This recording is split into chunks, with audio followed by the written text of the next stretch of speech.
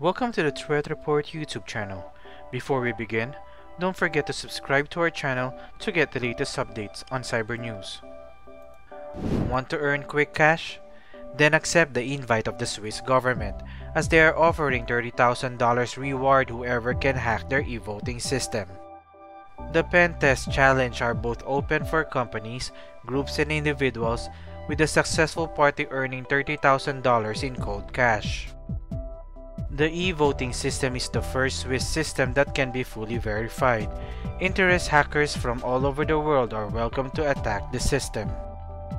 The so-called Public Intrusion Test should be open from February 25th to March 2. The rewards are categorized in the table. Registration for the Public Intrusion Test is now online. The sign-up requirement is a legal permit for the hacks not to become against the law. It will also be used as a record keeping on who will receive cash rewards before the mock voting sessions on March 24th. The Swiss government is confident of the e-voting system that they will implement.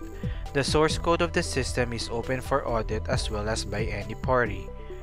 The source code is available on GitLab and in Swiss Post for anyone to check, review, and scrutinize the very software that will run the Switzerland's election. It is nice to see a state is open in allowing penetration testing against a system they will use for their national election.